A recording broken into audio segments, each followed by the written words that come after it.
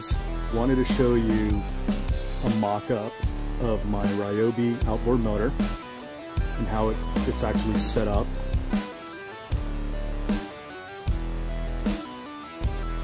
I've attached it to a couple lawn chairs just to kind of show you the components of the system that I built.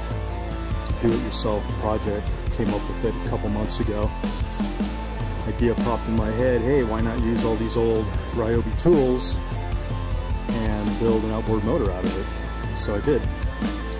So over here we have a joystick, and we've got a forward and reverse switch. We've got a throttle trigger, and if you move this left and right, it'll turn the motor.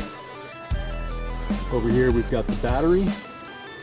So all of this stuff here connects to my inflatable pontoon raft, but I just got it mocked out here so it's easier to walk around and show you. Over here we just have a voltmeter. Shows you how much life you have left on the battery, kind of hard to see in the sun. Let me show you the steering. So by turning this left and right, you're pulling on these cables, which in turn pulls on the back side of this motor and turns it left or right.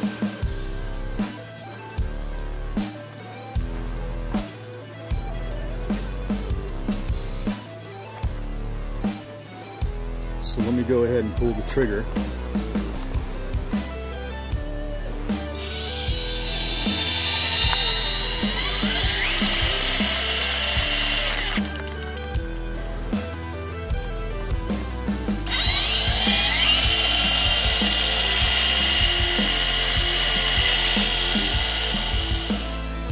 Okay, so I went ahead, filled up a bucket.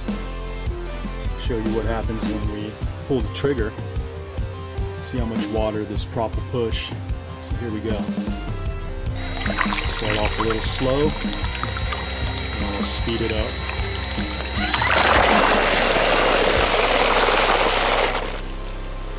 Yeah, it's got a lot of torque, moves a lot of water, and it's good for about 3 to 4 miles per hour on the inflatable raft, so not too shabby.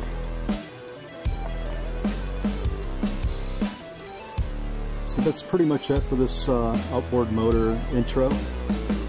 Just going to show it to you one more time here. The trigger mechanism,